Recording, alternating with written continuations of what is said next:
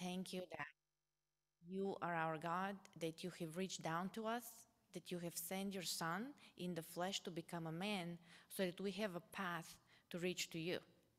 And that through this path, we can truly have life in every sense of the way, in the physical sense that we can be alive and healed here, in the real eternal sense that after death we still know and believe we will see you and there is an eternal path for us of existence, that we don't have to wonder where we go. We don't go into like a big darkness and nothingness. We have hope and we have your help today in every day, in everything that we do. You provide for us, you take care of us, you heal us, you give us the daily necessities of our life. We worship you for that. Come and speak to us in our songs, in our sermon. Receive the songs with the gratefulness of our hearts. Give us your words through the sermon. May your spirit be with us. In Jesus' name, amen. Amen. Thank you, Vesey. For our opening song, we invite you all to stand and join in singing a gospel tune entitled, I'm Gonna Live So God Can Use Me. If it makes you want to stand up and dance and clap your hands, go right ahead.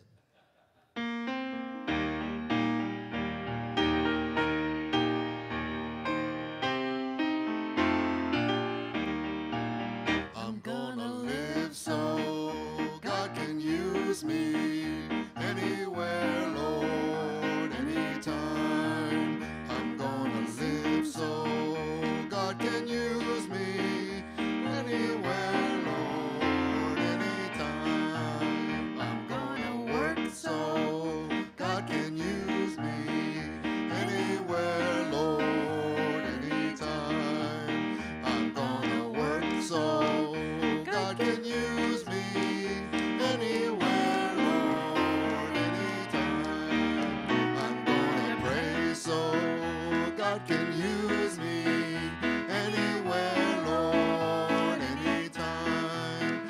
I'm gonna pray so God can use me anywhere, Lord, anytime. I'm gonna sing so God can use me anywhere, Lord, anytime. I'm gonna sing so God can use me anywhere, Lord, anytime. Hallelujah. Thank you.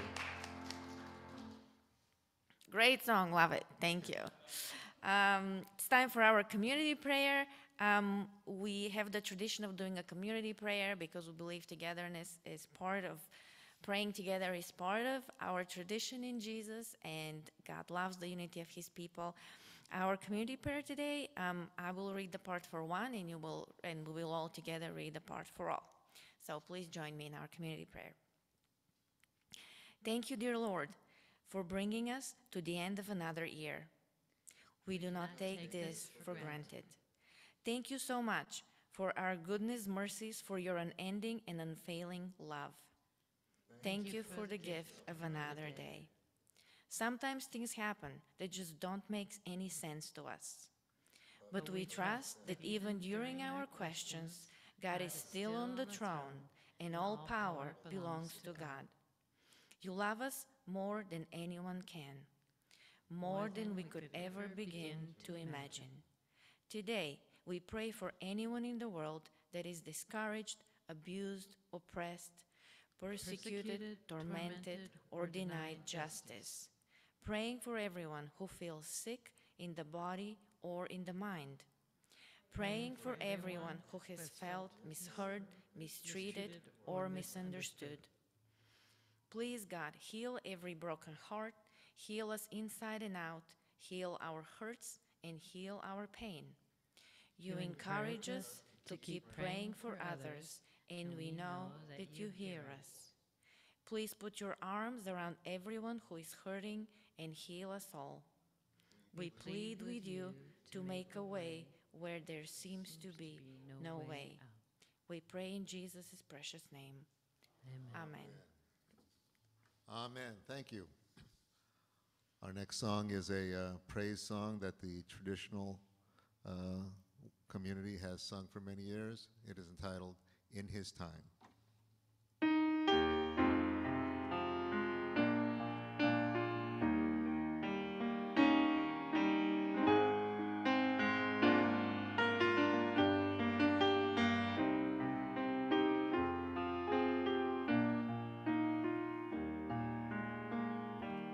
In His time, in His time, He makes all things beautiful. In His time, Lord, please show me every day as You're teaching me Your way, and to do just what You say in Your time, in Your time.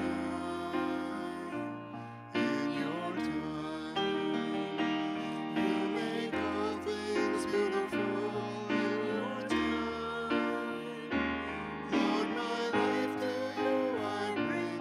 May each song I have to sing be to You a lovely thing. In Your time, Lord, my life to You I bring. May each song I have to sing be to You a lovely thing. In Your time.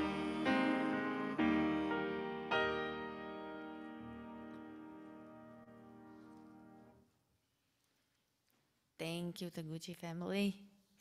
Um, Lovely song. Our scripture reading today for our sermon comes from the Ecclesiastes, chapter 3, verses 1 through 8. And I'm reading the New International Version. There is time for everything, and a season for every activity under the heavens. A time to be born and a time to die. A time to plant and a time to uproot.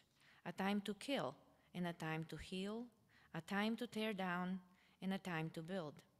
A time to weep and a time to laugh. A time to mourn and a time to dance. A time to scatter stones and a time to gather them. A time to embrace and a time to refrain from embracing. A time to search and a time to give up. A time to keep and a time to throw away. A time to tear and a time to mend. A time to be silent and a time to speak. A time to love and a time to hate. A time for war and a time for peace. And Inho, please come and give us our sermon today. A time for everything.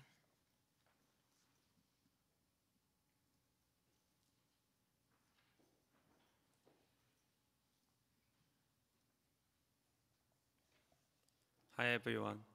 Merry Christmas. I believe it's time to worship our God. So I wish all of you have safe and wonderful Christmas season. And I want to remind all of us, including myself, two things that first one, Christmas and this Christmas season is to celebrate the birth of Jesus Christ. It is not a day to celebrate our own. And the second thing, as we prayed together in the community prayer, there are people who cannot celebrate this season. There are still many people, Christmas is very difficult to them. So please be mindful of that. We leave this world with the people who are suffering from their health issue, financial issue, and the loneliness, such things. So I really wish that all of us during this holiday season, what we do, what we celebrate is remembering the love of God, and what we ought to do is more about sharing the love with one another. Let us pray together shortly before we go into the sermon. Lord, thank you so much for this time, and thank you so much for everything you provided us. Lord, for your plan, for your timing, and for your purpose, we confess that we can get the true happiness. Lord, please let us crave, let us seek the eternity that you promised to us. Lord, let us not be focused on our own plan and timings, but Lord, let us be mindful of your plan, your love, and your promise. I really wish you use this moment for the sake of your glory. In Jesus' name I pray, amen. So the title for today's sermon is A Time for Everything. And before I go into the sermon, let me try to check my device works well or not. Oh, okay. So it's the title for this sermon, and oh my God. Oh yeah.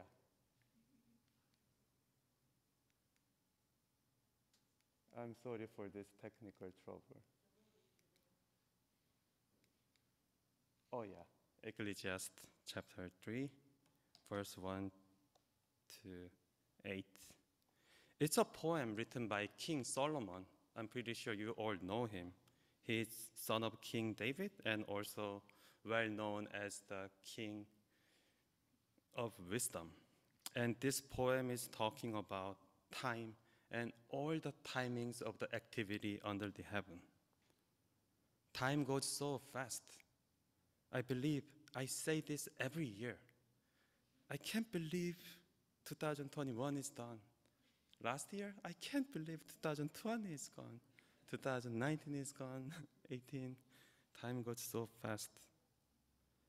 And then I want to ask all of you this question. Imagine what plans and expectations you had when it was the beginning of 2021. And at this moment, look back your year. How your plan and expectation, how did it go? Everything went well as you wanted, as you planned, as you expected?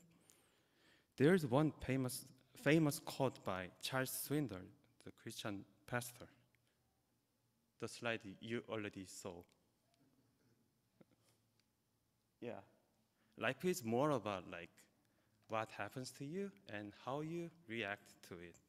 Life is not like what we plan, what we do, what we expect. Life is more about how we react to the things unexpectedly happened in our life.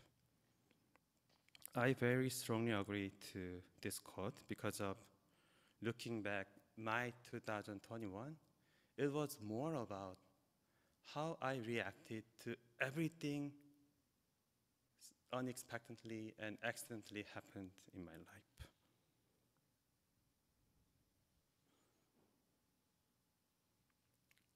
So at this moment, I really want to ask you how you evaluate your reactions in 2021. Are you satisfied or are you discouraged? Are you displeased or are you delighted? Are you satisfied for how you reacted? Every year when I get old and every time when I have more of experience in the issues of the life, this is the thing that I think. And not only me, Christian, both non-Christian, many people say this. The most important thing in life is knowing the right timing. Not only, people say, the Bible also points out the importance of the timing in human life. So for today's passage is about all the activities and its timings according to the purpose of God. And then let us look at one more verse from New Testament, Matthew's Gospel. Jesus is also teaching us the importance of the timing. In the parable, it's from Matthew's Gospel, chapter 24, verse 35.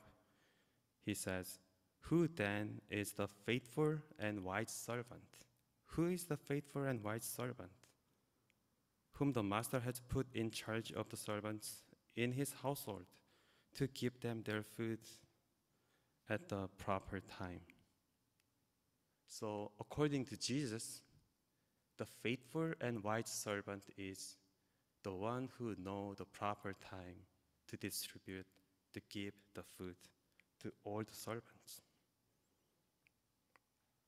It is easy to say that knowing the proper time, right timing is important, but actually knowing the right timing, it is super difficult, and I guess it is not possible because of we human are limited by the time, and let's go to the next slide.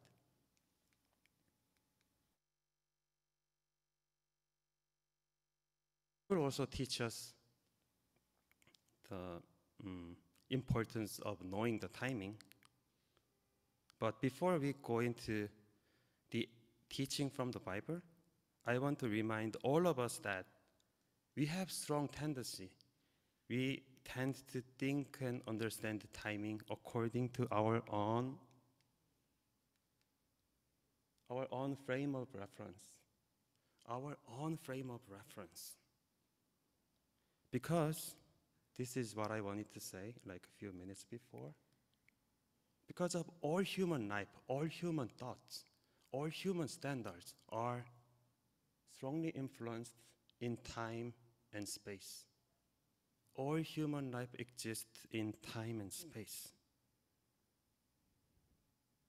And then we tend to think the timings according to our plan, according to our purpose, according to our preference. We expect the timing and we demand the timing to happen according to our own.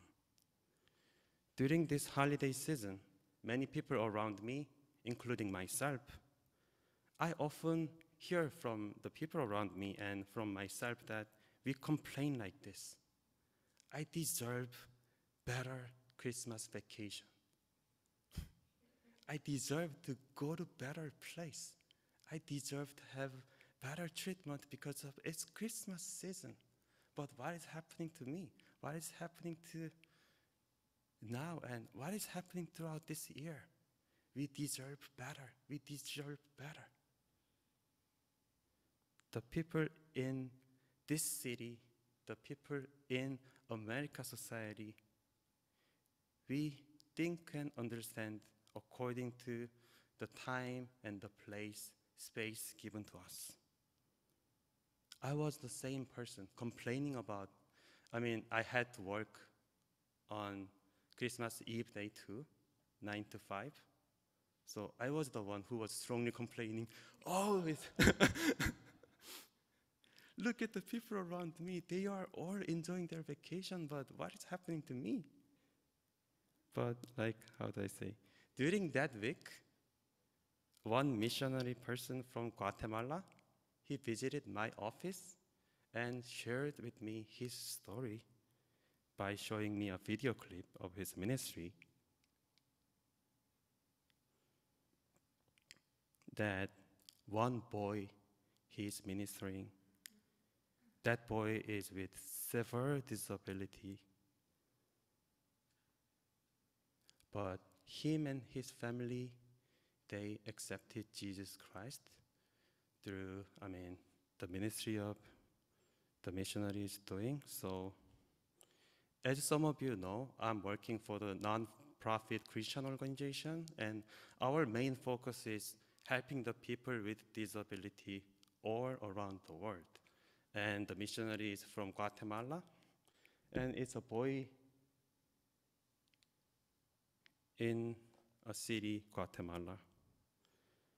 And the boy and his family, they are living in really poor city. And then especially this boy, he just can't do anything, just sleeping in the bed. That's all he can do. He cannot even stand by his own. So the missionary and our organization kind of gave him specially designed wheelchair. It's this one, the yellow wheelchair. So when he was riding on the normal wheelchair, he couldn't even stand. What he could do is only kind of just sleeping in the wheelchair. But by this specially designed wheelchair, now he can stand. He can see things as other people can do. So the boy, the family, and the missionary, they say they wept together. They gave all the thanks, happiness, joy to the God. It was a very thankful and gracious moment, but at the same time, I asked myself one question. Why I was complaining about like fairness and like kind of like justice because of what am I doing now? Why am I not getting the vacation? And why people in, what's the fairness and what's the justice? Why we are complaining. But there are people who are living in the same time, same 2021. But there are people, they confess the joy from the bottom of their heart, the gratitude for he can just barely stand, relying on that medical device. I mean, for the people like me in this society, by being allowed to barely stand on, do we give thanks? Is a thing to give thanks? What should be the true definition of the justice? And what should be the true definition of fairness? That question really remained in my heart and mind all the day. Exactly at the same time, in one place around the world, there are people rejoicing. But at the same time, in the other place, people are complaining and lamenting. And they all have their own different frame of reference. And then they say justice, fairness, gratitude. The faithful and wise servant, what Bible teaches. What's the difference between the wise servant and us? Let us get the wisdom from the Bible. So it's the confession from Moses and also the confession from Peter. And then both Moses and Peter, they are focusing on the same thing. God time, God's timing, the difference between human time and God time. So Moses, he says, 1,000 years in your sight, in God's sight, are like a day, are like a yesterday. And Peter also says, do not forget this one thing, dear friends. With the Lord, a day is like 1,000 years, and 1,000 years are like a day. So knowing proper time, it means we have the discerning eye between God time and the human time. So, as I explained, we human and all human lives, it exists in time and space, but God is not. God's purpose, God's timing, it is not limited the time and space.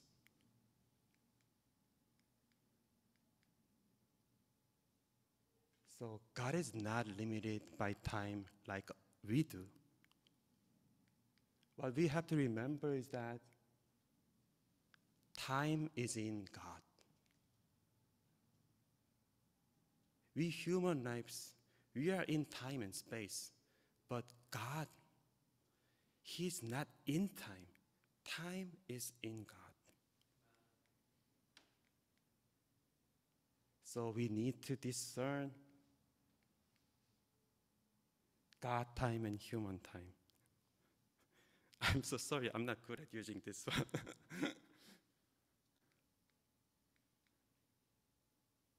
Yeah, so let us look at what the King of Wisdom, Solomon, is teaching us through today's passage.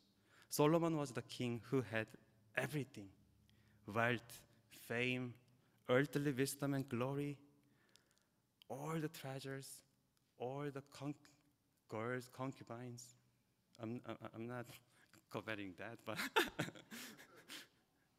he just had everything that people, yeah, can have jealousy. But throughout the book of Ecclesiastes, what he most importantly confessed is that everything is meaningless. That is his confession throughout the whole book of Ecclesiastes. Everything is meaningless. Everything is meaningless. I'm the one who had everything on the earth, all the treasure, wealth, knowledge, all imaginable treasures I had. I'm the one who had the most in the human history, but reflecting my whole life. This is the confession of King Solomon. Everything is meaningless.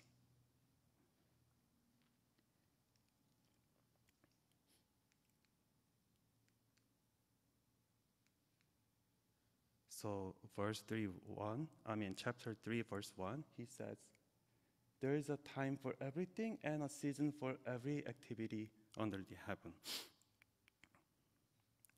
So through the book of Ecclesiastes, what Solomon King is emphasizing is that everything is meaningless. More accurately, everything is meaningless when we do everything according to our purpose, our time, human time. And then we have to know that, we have to discern that there is a time, there is a proper time, there is right timings.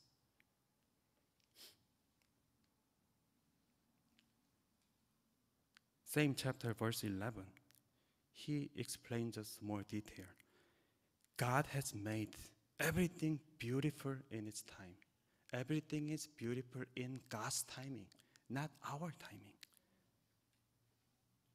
He has set eternity in our hearts, and no one can fathom what God has done from beginning to end.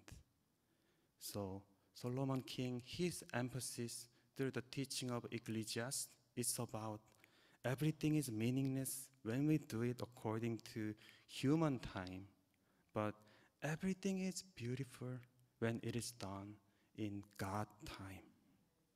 Christian pastor and writer John Bloom, in his article, My Time Are in Your Hands, he says, there are 3 reasons that knowing God's timing is not easy for us. The first reason, our sinful nature. The second reason, our unbelief. And the third reason, it seems like God's timing, it doesn't make sense to us. Many times, this is what we feel. God's timing, it seems like doesn't make any sense to us. But before we complain the timings of God, we have to know the relationship between timing and purpose, because of knowing right timing is strongly related to its purpose. So let's say I drink coffee every morning, and I'm a big fan of iced Americano. So I had already 1 cup of iced Americano in the morning. So if someone offered me to drink it in the morning before I start the day, wow, that would be perfect timing. I would love that person. But if I prepare to go into sleep, go to the bed, if someone offered me, oh yeah, I know you love Americano, drink venti Americano and 1 shot. Even if I'm the lover of that coffee, but it's not the right timing. I'm gonna save it for tomorrow morning. So, I mean, we think, understand, judge, and evaluate everything in our life according to our plan, our own purpose. And that's the reason why it seems like God's timing doesn't make any sense to us. Because of everything happened in human life, it is strongly related to the purpose of God. And to understand that, to understand the right timing, we have to know God's purpose first. So that's the thing that we have to realize it first. We should not be bound in our own preferences. And we should know that God's timing is relative to His purpose. And everything is beautiful in His timing. So it is critically important that we learn to rely on God's timing more than our own. So what would be the purpose of God for the people? Everyone in this world. People who are rich, people who are poor. Does God abandon the people in poor city like the boy in Guatemala? Does God only love the people in a country like America? It's not. Let us look at the verse again.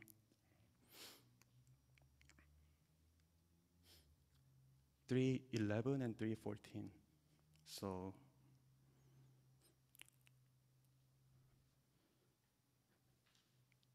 let us look at the verse 11 again. He has also set eternity in the human heart. He set eternity in the human heart.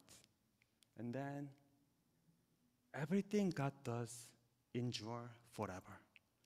Everything God does endures forever.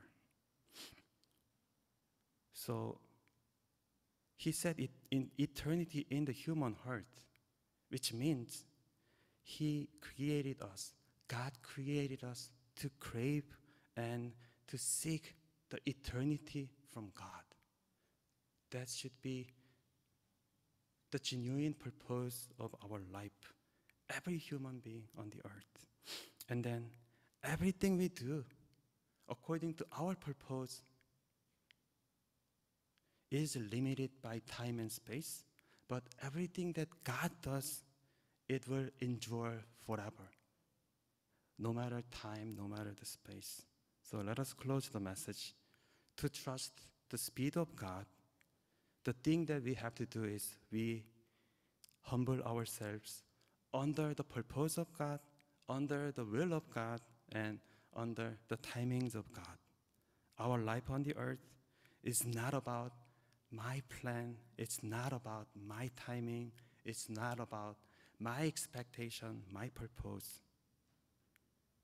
To be a wise and faithful servant, we have to have the discerning eye of God time and human time. And then we have to restore the genuine stewardship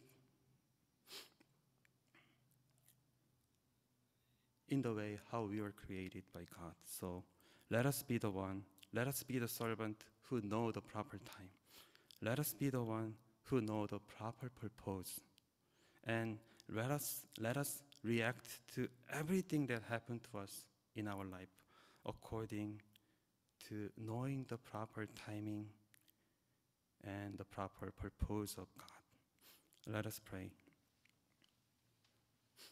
Thank you so much, Father, for this time.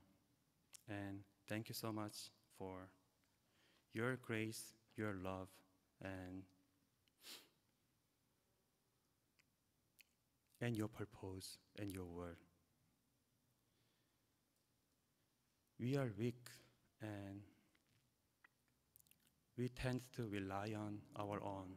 We only expect and want things happen according to our purpose. But Lord, please let us have the discerning eye so that we can be faithful and wise servant before you, Lord. Please let us have the strength to trust your timing, and please let us have the knowledge to know and understand your purpose. Thank you for today. Thank you for the service, and thank you for everything you give to us. In Jesus' name I pray, amen. Amen. Thank you, Pastor Inho, for that message. At this time, we ask you to stand if you are able and join in singing our song, In Moments Like These.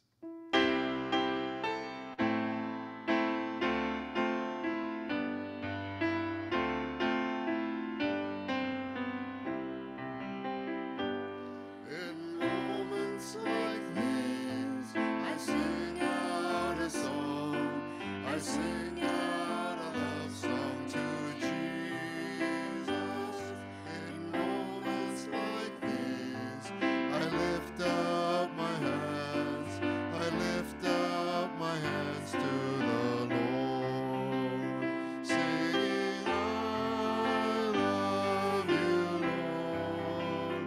Singing, I love you, Lord. Singing, I love you, Lord.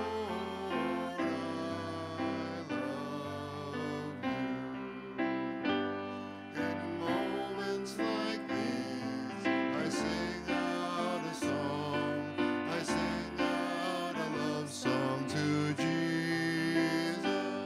In moments like these, I lift up my hands. I lift up my hands to the Lord, singing, I love you, Lord.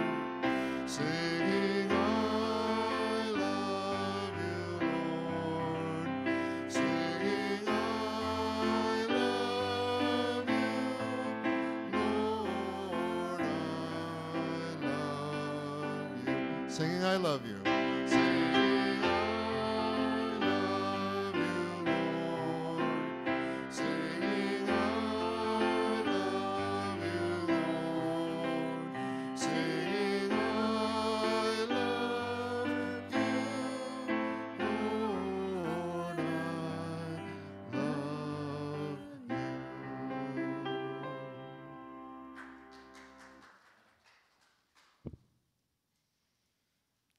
Praise God. Thank you, Inho, for the message. Thank you, Lord, for the message, that we remind ourselves that your timing is true and it's right, and we can learn to discern it, even though it's not an easy thing for us to do.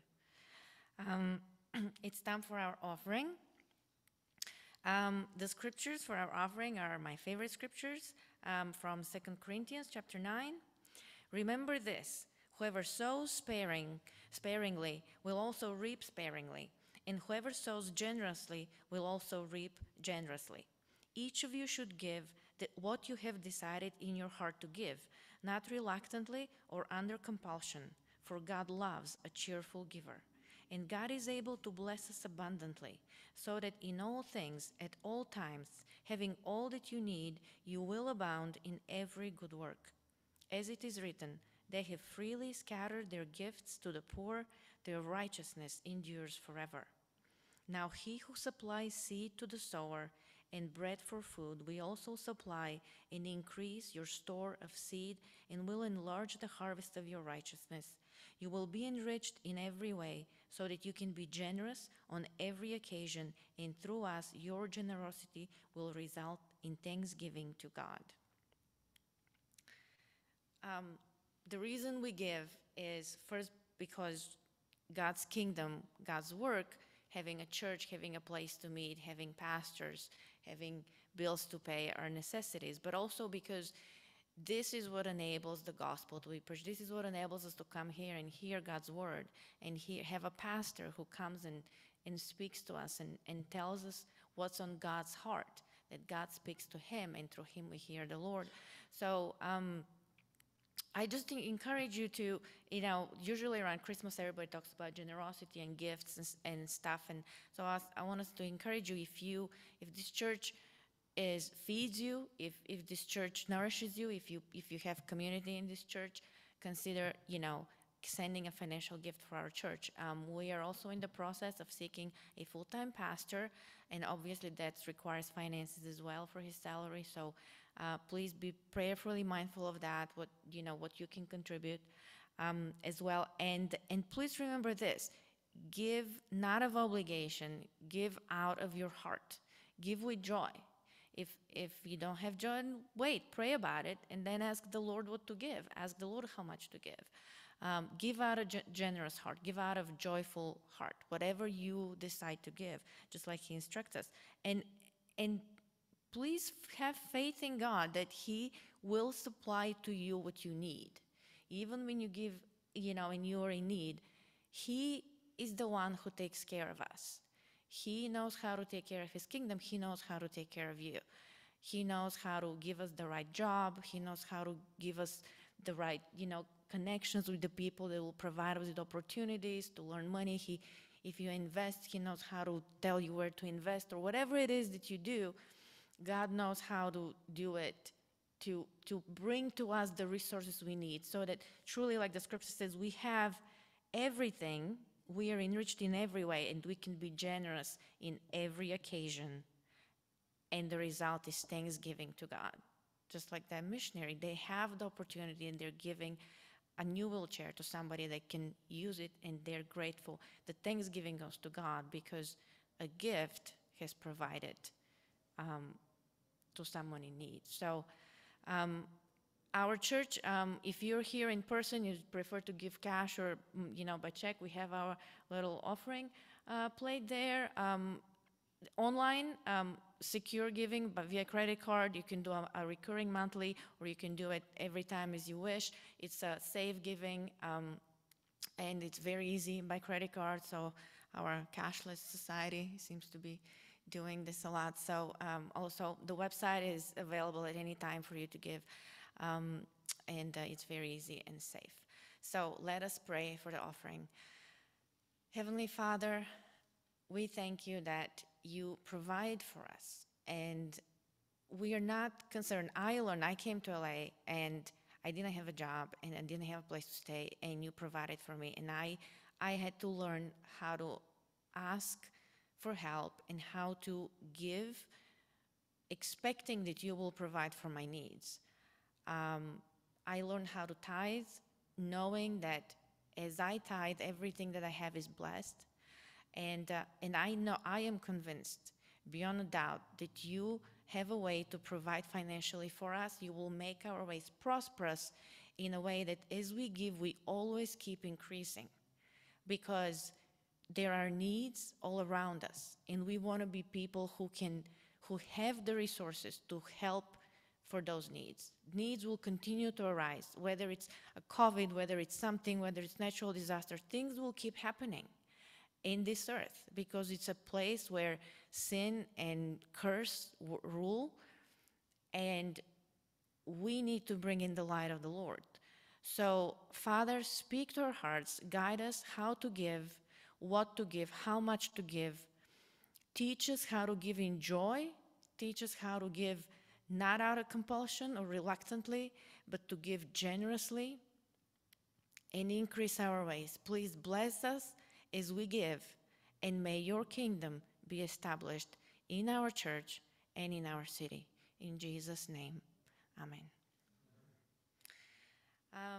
Thank you.